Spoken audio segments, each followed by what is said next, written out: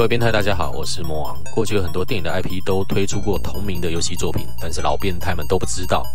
大部分的电影同名作品推出的游戏基本上都是地雷，不是画面太糟，就是内容没有还原电影的原作，不然就是玩起来的游戏性太差，跟电影搭不上。但是80年代有一款科幻电影 IP 的街机游戏作品，不仅获得了好评，更获得了该年度最畅销的游戏榜首。这就是本次魔王要介绍给大家的游戏《机器战警 RoboCop》。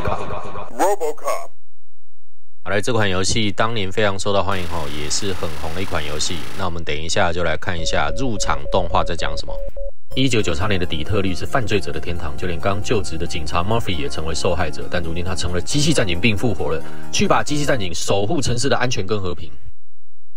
好来，一开始我们接到任务要来解决大街上面所发生的骚乱哈。这个第一关的难度没有很高，一开始就是没有拿武器啦，只会出拳打。那魔王要先说，魔王年纪大，就先用连射哈，免得就是年纪那么大，够底下球很累。那从这边开始之后，就会开始拿出武器，然后就要开始慢慢适应这个游戏的玩法。机器战警是由 Dataist 在1988年11月1日发行的街机游戏，改编自1987年的同名电影《机器战警》。机器战警在街机市场取得了巨大成功，特别是在香港，它在1988年是收入最高的街机游戏。在日本 Game Machine 的杂志1989年2月1号将《机器战警》列为当月最成功的街机排行榜第2名。在家用电脑上，该游戏在全球的销量超过100万份，在英国尤其成功，成为80年代最畅销的家用电脑游戏。来，我们现在要打的就是第一关的王，就是这个 ED209。其实你只要跳起来射然后闪躲它的子弹，这样很快就过啦。你看这里跟电源座一样，把枪放回大腿之间的枪套，而且还说 Thank you for your cooperation， 真的是很帅哈。第一关我们就过啦。那么第二关我们就是要进到贫民窟去咯。来，第二关的贫民窟开始哈，我们一开始也看到前面有一个坏人挟持一个女生哈，如果我们把蹲下来射，把对方打倒的话呢，就可以补充一些体力哈。好，这边要注意的就是有一个拿电锯的电锯杀人狂哈，在后面啊，这一关开始就有电锯杀人狂，因为被他砍到一下血少非常多哈，你看魔王被插到一下，一次就少了4、5格血哈，这一边其实又变成说特别要注意。还有前面这个穿透弹，这个也是非常强的。你看又出现了那个就是电锯杀人狂哦，可以的话就要尽量先把这些电锯杀人狂都杀掉哈，不然后面非常难缠。第二关其实比较需要注意的就是这个拿电锯的角色啦。机器战警是1987年在美国上映的电影，剧情里面描述了科学家利用殉职警官的遗体制作出了半机械的机器战警，来执行情并打击犯罪的故事。剧情中出现了许多英雄电影没有出现过的血腥、暴力跟残忍的画面，然后结合了机器与人体的半生物状态，更是当时的创举。机器战警更与当时的魔鬼终结者并称为一时瑜亮，都是80年代的科幻电影代表。后续还制作了电视剧、动画、美漫等周边产品。第二关贫民窟后面的敌人攻势其实比较强的，那玩的要诀就是不要一次引太多敌人出来，然后只要小心这个拿电锯的敌人就好了。然后我们再往前走，这边就会遇到第二关的王，就是带着一大堆暴徒的货车哈。我们把货车给射到冒烟之后，它的后车厢会打开，上面会出来一大堆敌人。你需要唯一要注意的就是这个拿电锯的哈，记得就是优先把它干掉，然后尽量不要变成前后围杀的状态。再来就是不要让它太靠近你哈。好啦，那我们这样就过啦。这一个游戏需要注意的就是第二关过后会有一个射击练习的一个加分关。然后，如果你在这一边射击能够得到满分的话，就是你一个靶都没有遗漏掉的话，它除了会把你的血、体力值完全恢复之外，再来就是它会让你的生命的最大值增加。这个当年应该很多人都不知道这一点，就变成说这个只是一般的加分关，他可能没有很在意。但其实，如果你把每一个靶全部都命中，然后没有遗漏掉的话，那个生命值加的还不少。所以能不能就是一命破台的关键就是在这里啦。魔王也大概30多年都没有玩了，其实玩起来是有点生疏哈。好啦，剩下的最后1秒，这边应该就可以顺利过啦。那各位变态就可以看到，除了加分之外，就是加分之外，等一下他会把你的血就是生命值全补满。你看，那生命最高值也都增加了。好啦，那我们就要移动到下一关去啦。接下来我们打第3关的垃圾回收场这边其实忠实的还原了电影里面的情节在这边敌人的攻势也非常的强。如果我们现在玩比较早期的这些老游戏它的攻略方式基本上都是差不多的你必须要把每个地方哪里是安全的地方，然后哪里是敌人会出现的地方，然后再来就是敌人出现的顺序啦、攻击方式啦，这些都要全部背起来这个就是以前老游戏的特色啦那我们看到前面上面有个拿长枪的我们现在把它打倒之后，就可以拿到这个眼镜蛇突击枪，这个是游戏里面最强的枪大部分的敌人都是一枪被打一下就爆了，然后它还可以设定就是特别的有一些那个机关或者是障碍物，可以用这个东西来扫除我们在游戏的中后段，如果拿到这一把那个眼镜蛇的突击枪在使用的时候就要比较节省的用好啦，就随便射一射都只剩1发啦。那我们换武器好啦。这一关就是在玩的时候一样，就是小心一步一步慢慢前进特别是这个拿电锯的真的被它锯到一下，你看一次血少快一半非常的厉害。好了，我们现在到了第3关的，就是首领这一边这边就是开着那个机械怪手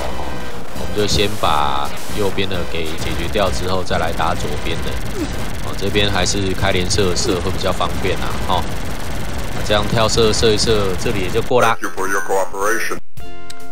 好了，那我们就依照剧情要进入到下一关。然后这一边我们就是会抓到原来电影里面的坏人叫 Amy 了，那就说要去带他去找坏蛋就是啦。好了，我们现在开始要攻略第4关的贩毒工厂这个也是一开始敌人的攻势就非常猛烈所以如果你没有把整个游戏就开始的那个敌人出场的顺序给背在这边一开始你就会死得很惨。第一个楼梯要上去之前，记得要先往右边闪一下，不然被那个钢筋砸到一次少1半的血再慢慢往上移动。就是等于说这个游戏第1关、第2关第3关、第4关这里就是补充体力的道具很少，除非说你就是把人质救下来补的血也很有限。那他要补充体力的方式只有一个，就是靠你要打靶如果打靶的分数很高的话，才有办法把那个体力补回来这边有一个小要诀，就是跳到箱子上面，然后先把上面的敌人给射爆了之后这样敌人会少一些上到这边之后赶快往右移动，不然被上面那个钢筋砸到你一次血又要少一堆了。这钢筋其实也蛮符合电影里面原著那个机器战警 Murphy 他就是被钢筋压到所以这个游戏其实当初在设计的时候是非常用心的。好，来这边这个小的机器你如果就是可以快速的打它7下的话，那个机器墙会直接爆掉如果你没有办法挥那么多下拳的话，你在刚刚被夹住的时候，你也可以快速的连打一样可以逃离啦。好，我们现在又可以拿到那个眼镜蛇突击枪这个其实是最强的武器然后在这边玩，你看就是体力补充的部分还是很少啦这个重点就是你在使用这个步枪的时候，就尽量节省的使用，因为有的时候就是比较强的敌人，他一枪就可以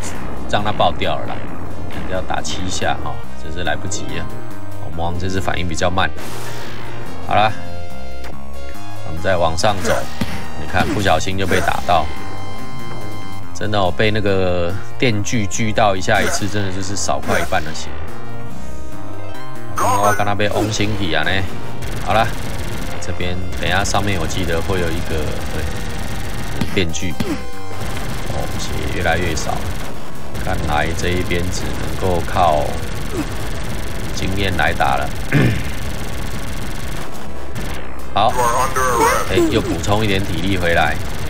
在玩这一关的时候，前面看到这边各位编导有看到这个木箱，记得不要把这个木箱打爆，不然你等一下打这一关的网因为很痛苦的。我们等一下要站在木箱上面再射，这样才会方便。看看敌方又开着那个就是铁球机要在攻击你。如果没有站在那个这个木箱上的话会很难过的因为你平常跳就是跳不到那么高。好啦，那我们这一关也就过啦。接下来我们要进入打靶的加分关啦。好，来这个游戏魔王刚刚有讲过，就是如果你在打靶的这个加分关，你可以就是一个靶都不漏的话然后它就可以增加你生命的最上限，然后它会因为你打靶的那个命中率，也就是你遗失了几个靶，比如说你的命中率是85%，然后就会把你的血加到85%。如果你的命中率是90%，然后它就把你的血加到90%。就会有人问那如果我的血已经一开始就是90了，然后我的命中率只有80呢？不好意思，它就不会再帮你恢复体力了。所以这个游戏就是那么靠背。好，那不知不觉我们现在剩下2秒，这样应该可以很简单的就把这边给打过了。好，你看这样子命中率一样是100%。等一下我们的生命最上值应该又会再增加，所以它会帮你把血生命值全部补满之外，再会最高值也跟着增加上去啦。好，那我们就要进入下一关啦。好，来这里依照剧情，我们就要到 OCP， 也就是制造机器战警的这个总部去。魔王认为，其实这个第5关是整个机器战警里面难度最高的一关。原因是因为敌人的攻势非常的猛烈再来就是特别是空中的那个浮游部队相当难打。好，来我们现在就是拿到了这个眼镜蛇突击枪我们把地上的障碍物给清掉之后你看一过去就一堆敌人全部都出现了。这个游戏在玩的重点就是一次不要引太多敌人出来，就是一次只要一点点就好了。只要引一两步，然后一两个敌人就赶快先清场。好，我们现在这边再换成那个穿透弹这边有点麻烦。你看前面有一个移动的小炮台，我们要赶快上去之后就。还是动不动就容易会体力会损失啊。虽然魔王的那个体力值已经加到最大值了这边像那个在空中的敌人非常的难缠，相当讨厌。然后再来是那个炮台也是，如果你不赶快趁机早点把它处理掉的话，那等一下就变得非常的棘手。来。看魔王就是每一次只前进一点点，前进一点点。原因是因为你如果一次引一堆人你的体力再高都会瞬间见底。好，来这里又是另外一个点，你看就是不管怎么做，一定都会体力都会损失我们就是要慢慢前进，慢慢移动。玩这个游戏其实是需要点耐心的。好，来吃到了恢复体力的道具之后，我们出现了这一关的王是 ED209，他会用那个眼镜蛇迫击炮来打你你要记得，他往你这边前进的时候，你就蹲下来就可以直接躲过那个炮了。剩下的时间呢，趁他后退的时候赶快攻击。基本上，即便他用那个小的燃烧弹丢你你损失的体力还是不多啦。那我们这样子，这里也就过啦。好，来这一关其实算是难度比较高的关卡啦，所以打的时候要有耐心。好，来接下来我们就进入到了 OCP 总部的内部我们要一层楼一层楼往上爬。这个地方的攻略重点就是每一层你在上去之前，要先把它的那个移动炮台都先打掉。在这一关的好处是说，只要你不要太急，慢慢打。基本上这一关的难度是比较，魔王觉得是比较低的啦。那你看我们现在拿到那个眼镜蛇迫击炮之后再把地上的这些障碍物给清一清。其实这一边就是，如果你有耐心慢慢打问题是不大的。然后记得就是每一层你要上去之前，就先把炮台给清一清。这里就是有一个好处是，你上到了比较高的楼层的时候，它会有一个补充体力的道具，然后而且是全部补满的。这个部分是这一关魔王觉得相对简单的地方。我们可以看到上面有那个雷射的闸门你一定要用这个眼镜蛇突击枪把它给清场不然在这边会被围杀，会很惨。我们再来就是把每一层的那个移动的固定的小炮台跟移动炮台都把它打掉。看这个就是如果没有清掉的话，后面会很难打。然后不要太急，反正这个游戏就是越急就越办不好事。这边就是每个敌人出来，慢慢把它打掉之后，再到下一层去。魔王会比较习惯用的是这个穿透弹因为穿透弹就是一发，很快的就全部都死光了。再来是穿透弹，它的威力仅次于眼镜蛇突击枪，就是大概1比2吧。就是眼镜蛇突击枪打一下大概是穿透弹打2下，但是你看穿透弹有30发所以其实魔王觉得它的威力是跟眼镜蛇突击枪差不多的。然后我们刚刚吃到这一个恢复体力的道具我们体力马上全恢复了。原因是因为什么？原因是因为等一下这一关的王再打其实也是很棘手的。如果你不知道打的方式的话，攻略的方式的话，就算血是全满了，你可能也是一下就见底了。等一下魔王会示范一下这一关应该要怎么过好，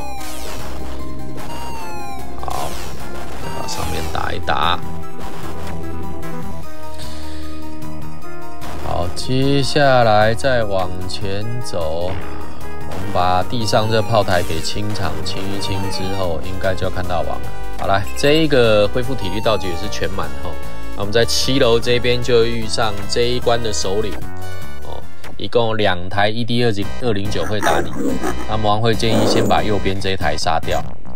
右边这一台其实就是有没有看到魔王用穿透弹瞬间就把它做掉了。然后再来就是射左边这一台，所以穿透弹要多留几发等一下再多射2发，左边这个应该也就串起来。其实左边这个就是第一关的那个首领第一关的王就是慢慢射，等一下它就串起来，再射一次。好，那我们这一关也就过啦。虽然这一关也是要应付2个 ED209但是就是如果你用魔王的方式，用穿透弹，很快的就可以把其中一个干掉。记得先干掉右边的好，来，不知不觉我们已经到最后一关了，就是我们要到 OCP 建筑物里面的最高层。那这一边在打的概念其实跟上一关是差不多的。就是我们先把这些炮台一个一个慢慢解决之后，然后有耐心的一步一步慢慢往上爬。那你要记得先把每一个移动炮台全部都处理完之后，然后才走下一步。时间一定够，所以花一点时间慢慢来。好了，我们可以看到上面这个地方刚好就是它很巧妙的安排了一些死角但是你也没有关系，就是能过就过啦我们在上面还是会有一个就是可以把体力补满的道具，然后这边有个小要诀，就是在电梯上面你可以稍微引诱一下敌人。看魔王现在就是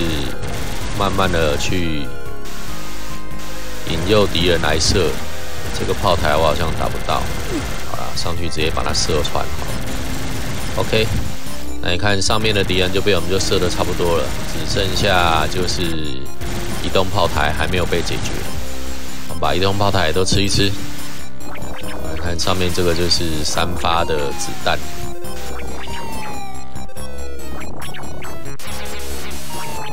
记得这个电动闸门就是那个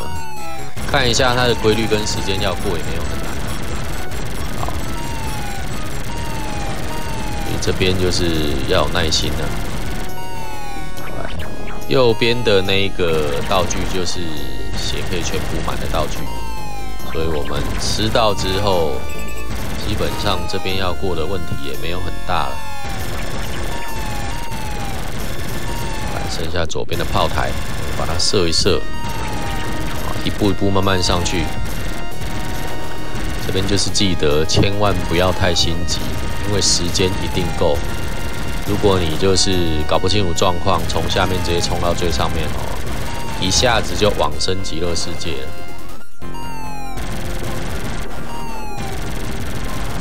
好来，我们再继续往上走。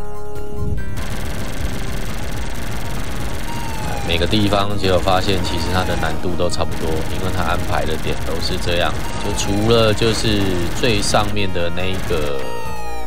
楼梯，就是电梯是比较不一样的，不然其他都是差不多的。好来，我们又拿到了，哇，不小心又体力又损失了。好，我们又拿到了那个穿透弹了。看到上面这边一样，还是有那个补充体力的道具，来吃一下，吃下去。好，这里应该就差不多了。在第10楼、第11楼哦，各位仔细看哦，各位变态看，第11楼一上去的时候，一排，你看一排全部都是那个移动炮台哦，就是顶着被射中的危险，你还是要稍微硬拼一下啦。好，现在我们就到最后一关啦。最后一关这边就是你看，他老董被挟持着，我们要打ED209，一样也是穿透弹，快速射个2、3发，它就串起来啦。所以这穿透弹真的非常好用。那接下来就是电影里面的主场景哦，这个高阶主管绑架老董，那我们要先蹲下来。等他把子弹打完之后，大家可以看哦，捶一拳他就死了。啊，那这边就是通关破台画面啊。那老总说孩子射得好，你叫什么名字？他就说 Alex Murphy。这里就是机器战警1987年的哦，电影结局也是一模一样的。当年这款游戏上市的时候非常受到欢迎，因为除了游戏的画面，还有在玩游戏的流程。非常还原了电影原著之外，再来就是它还摘录了电影里面的一些蛮著名的台词，所以当年在街机厅上市的时候是非常受到大家的欢迎跟瞩目的。但因为它的难度也是偏高的，所以应该很多人从来都没有看过通关的破台画面是什么。那这次魔王就玩给大家看啦。那就有些变态问说，魔王为什么你有一些电动在介绍的时候，游戏介绍的时候就是没有讲干话呢？因为其实讲干话不是长久之计啊。好啦，那这款游戏就为大家介绍到这边啦，下次有机会再帮大家介绍一些有趣的游戏影片。我是魔王，一个外表跟内心一样变态的中年阿伯，我们下次见。